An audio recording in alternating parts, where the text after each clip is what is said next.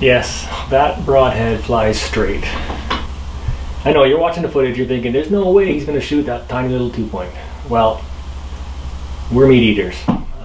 I hunt that property because I have permission to hunt there because the landowner does not want these deer in his garden and wiping out his wife's flower beds. So yeah, I did.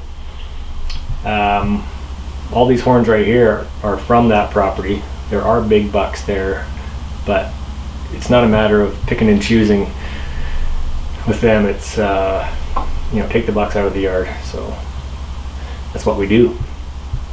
If I want to keep permission there, I can't be picky. He literally told me there's a 2-point in the garden. I couldn't walk away and say, no, I didn't see him. I saw him. Hopefully you enjoy. Leave a comment, but don't beat me up for shooting little deer. It's all food. Well guys, deer hunting is never predictable. Okay, so I had to bail on this camera. It was mounted to my tree stand. I was too busy trying to get footage for you guys. The deer just walked away by the time I got my bow. I was too busy screwing around trying to get footage. So I bailed on this camera, crawled out of the tree stand, intercepted him in a field. He was walking along the edge of the field there. So I turned on my my bow mounted camera. That was a 30-meter shot. So I'm not sure how good a footage it's going to be. I'll try to edit it so it's good. So hopefully we got that on footage, but I saw him pile up, so I'm just going to go find my arrow now.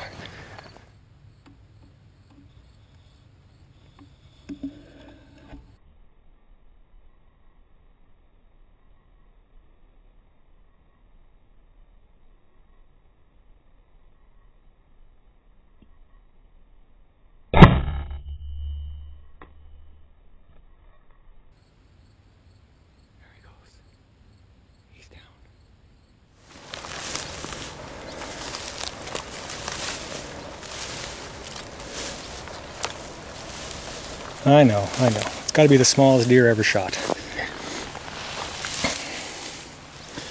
But I couldn't help it. I like his chocolate horns. Oh, he's got a little sticker out the front. Check that out.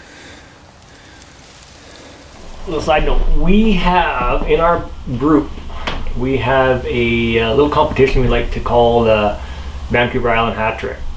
It's a 20-plus spring, a black-tail buck, and a black bear. We have not been able to achieve it yet. I got the black bear, I got the buck last year. I didn't get I had an 18-pound spring, but nothing over 20.